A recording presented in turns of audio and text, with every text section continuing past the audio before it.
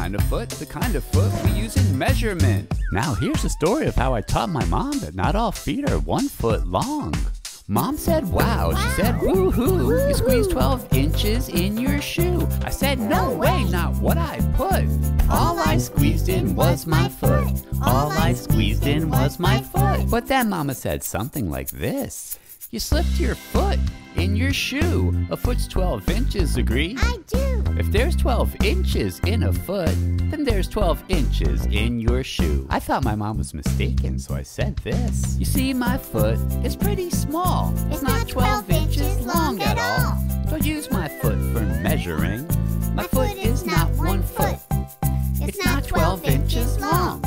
But in measurement, there is a foot that's 12 inches long. Everybody count. 1, 2, 3, 4, 5, 6, 7, 8, 9, 10, 11, 12. 12 inches in a foot. No, not that kind of foot. The kind of foot we use in measurement. How many inches in a foot? 12 inches in a foot. How many inches in a foot? 12 inches in a foot.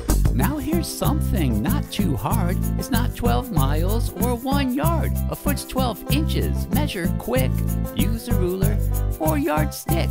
But our foot size we don't choose. That's the foot that slips in shoes. A foot's 12 inches. Pretty neat.